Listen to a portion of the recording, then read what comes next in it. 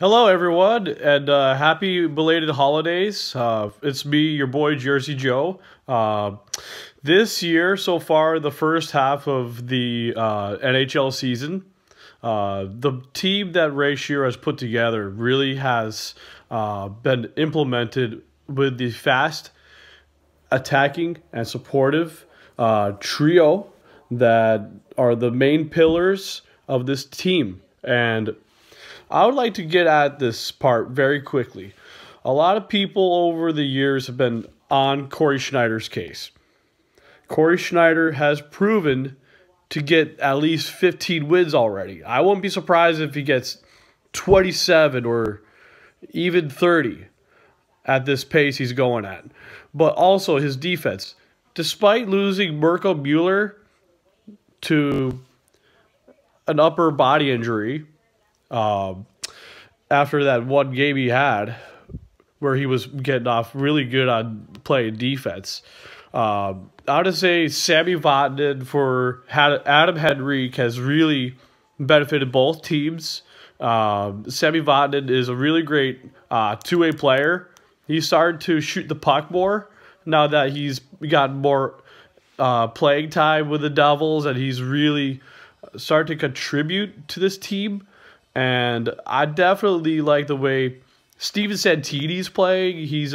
I know he's more of a stay-at-home defender, although when he was playing for Team USA in Ufa, Russia, he was actually more of a two-way player.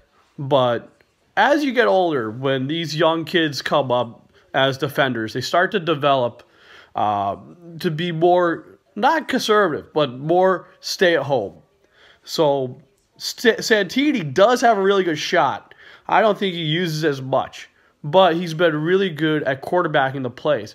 Now, Will Butcher, the Denver University Hobey Baker Award winner, has really implemented a two-way play.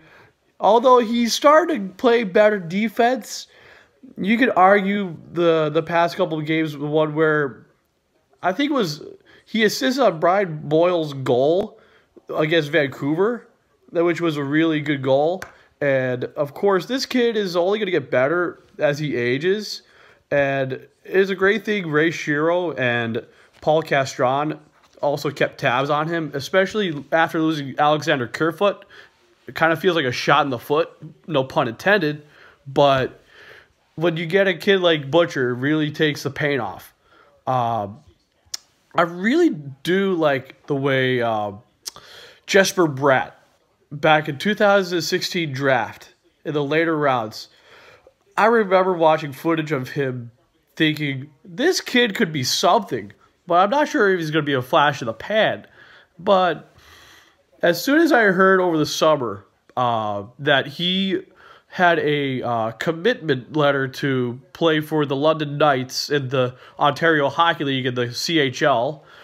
For those who don't know, London is basically the equivalent to like the New York Yankees of the Canadian Hockey League, where they're very superior. Every other year they're in the playoffs. If you want to put an NHL equivalent, that'd be like our generation's Detroit Red Wings constantly making the playoffs and being superior and great players. And anyways, London was very close to getting Jesper Bratt for the season, and that's why he is not playing for Team Sweden in these World Juniors for the under-18s. So Jesper had a really good game one to the start of the season, and he has really been something. He's going to be a forward that the Devils are going to enjoy for years to come. And I know I've been bragging about Nico Hischier. That kid is only going to get better. He's a playmaker. He's a two-way player. This kid, he's only going to get better as he gets older. And he has really good hockey IQ. And I cannot doubt him. He's learned a lot from Taylor Hall. Taylor Hall himself has had a very sharp season. And his team, the Edmonton Oilers, are not doing so great. Whereas some people might refer to them as hot garbage. Anyways, I would definitely say that Kyle Palmieri, although a few injuries, but I think when he comes back and he stays the full course, you're going to have a top six line that's already producing big time. And they just need to keep staying healthy. And the Devils training staff's been very good about this, being very cautious. And I wouldn't be surprised if the way Brian Boyle has been, he's had, like, Matt Laughlin on W the Fan said he had, like, 5 goals and 4 assists in his past several games. That's remarkable. I was actually at the game not only when NBCSN had the Tampa Bay Devils win game in the shootout with Kyle Palmieri, but I also happened to see not long ago the Devils defeat LA 5-1 with Jonathan Quick in net. And Brian Boyle had a 2-goal game, and Taylor Hall had a 2-goal game. Brian Gibbons also had a breakaway third period goal on Jonathan Quick. And I tell you, with the speed of this Devils team, and of course, you know who's a good ideal player is Miles Wood. Although he's starting to get his foot speed, his hand-eye coordination, he's looking more like a power forward. He's starting to become better than his father. No doubt. Sorry, Mr. Wood, but Miles, you really are becoming a really good player. Top 9 forward, easily. And I honestly like pickles. I don't necessarily mean the food. I do mean Blake Coleman, who drank from the pickle jar for the pickle juice for the rehydration. And that goal versus the Rangers was impressive. I must say, I'm starting to sound like a canary, but I just want this Devils team to keep pushing on all cylinders for the rest of the season.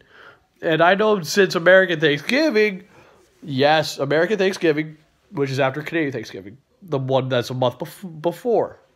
So, American Thanksgiving and Boxing Day, the Devils are in first place. What I expect this team to do is just keep going at the same pace and not getting ahead of themselves. And as long as Ray Shero and John Hines keep the way that we're going, it looks like we're probably going to get Jared McIsaac in the NHL draft, who's someone who I like, who happens to play for Team Canada. Nothing wrong with that. A Halifax Moosehead, who happens to be a teammate of Nico Hischier. You know, there's always some sort of speculation. Fans like to throw things out there. Anyways, I know there's going to be more of that draft talk later, but that's just a theory I have. And to all my fellow Devils fans and also non-Devils fans, if you want to hear more from me about different things and perspectives, I certainly would like to hear from you in the comment section below. Be polite or politely rude, you know, like joking polite. Anyways, I would like to thank Ray Shero and Paul Castron for a wonderful first half, but we must stay the course and Godspeed and let's go Devils, baby.